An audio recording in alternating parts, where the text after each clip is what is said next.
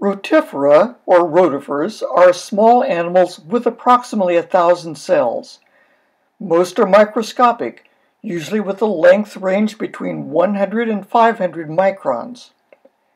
About 2,500 species have been described, and almost all of them are found in fresh water rather than in seawater.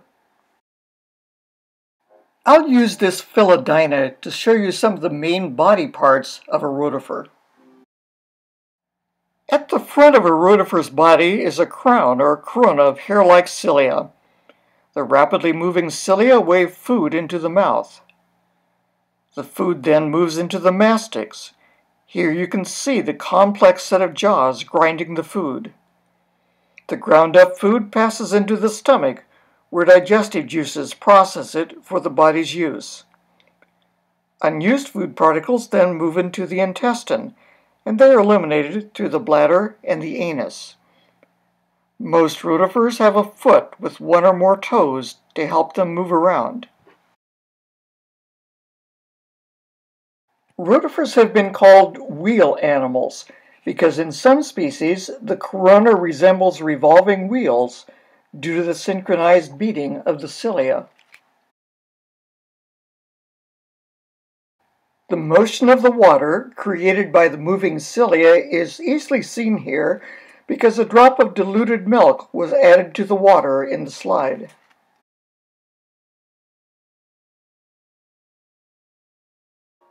One way that rotifers reproduce is by laying eggs. Note the egg in the ovary of this particular rotifer. I saw this rotifer lay the egg just a split second before I got the cameras rolling. This is a philodina egg. I watched it for just about an hour before it finally hatched. You can see the process speeded up here.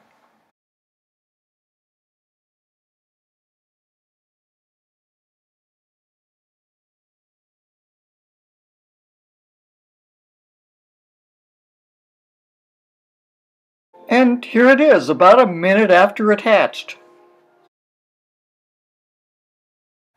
In the rest of this movie, you'll see a wide variety of rotifers. Watch them as Glenn Hendrickson plays Edward Grieg's Morning Song.